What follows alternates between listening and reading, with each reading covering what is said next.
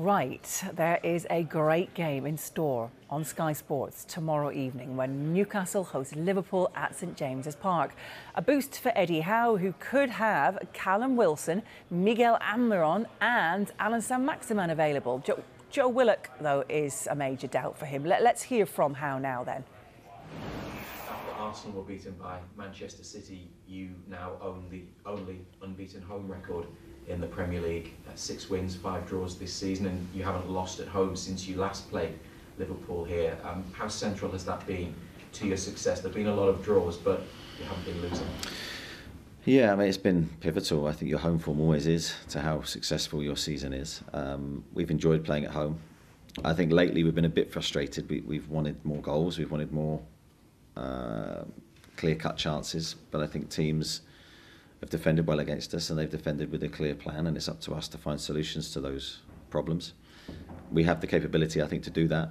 I think Liverpool will provide a different test than maybe we've had in recent weeks. They're still a top team with an outstanding manager, so we know the test is a huge one this weekend. Thanks, Eddie. Thank you. Keith? Hi, Eddie. I guess talking about the players who are available and the fact the injuries aren't quite as bad as potentially could have been, I guess it's been a relief for you this week. Yeah, we didn't think, I think I said after the game, we didn't think Miggy's was bad. I think he took a knock on his hand. It was enough for him to come off in the game, but it wasn't enough to give him any long-term damage. Maxi was pretty quickly back on his feet and was okay. So I think pretty early we knew that those injuries weren't serious. Joe was the big concern, and after a scan we got some good news that it's not serious. I guess it shows how quickly things can change though when you've got a thin squad like that, if you get a few injuries in the one position.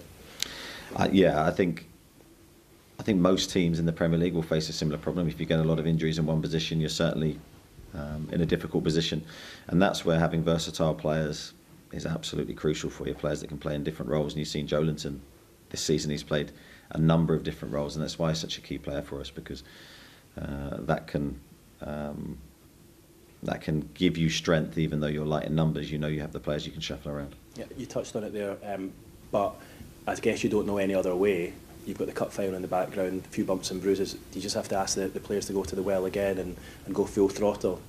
Yeah, I think it's our only way, and it's our only chance of being successful. For me, you can't play these games in any way less than 100%, especially not against the top teams, and we're facing them in the next 3 weeks. So, no, we'll ask the players to give 100% effort. I think training should be tailored to your needs. So I hope the players will be really fresh this week and able to give their best. Do you feel that the team owe Liverpool one after earlier on in the season? I wouldn't say owe Liverpool one. We owe ourselves to do our best in this game and do everything in our power to try and win the match.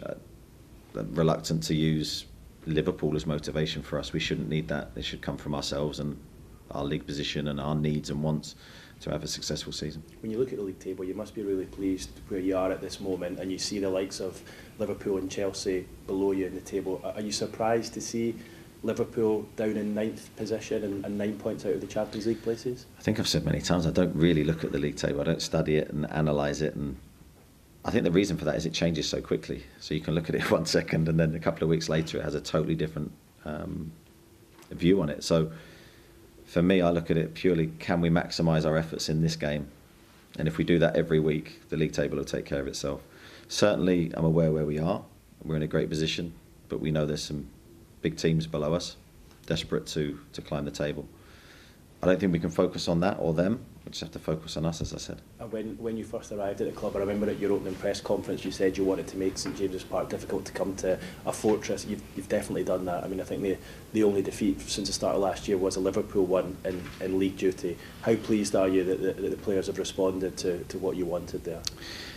Yeah, I think it's a team effort. I think we've tried to maximise and give our all in the game, and we've tried to make that shown to the crowd that we're desperate to win. Our body language needs to be good. We need to be keen and positive and looking to win. I think that's so important. And then the crowd have carried us from that. I think initial intent from us, the crowd have then seen that, and they've been outstanding in difficult moments, good moments. They've backed us, and for me, they've made the difference. And we're definitely going to need them again. And just finally from me, this weekend would be Sir Bobby Robson's 90th birthday. There's going to be a War Flags celebration there for you guys coming out, and of course it's just a week before the cup final as well. It feels like there's just a lot of added excitement around this game now. Another special occasion tomorrow.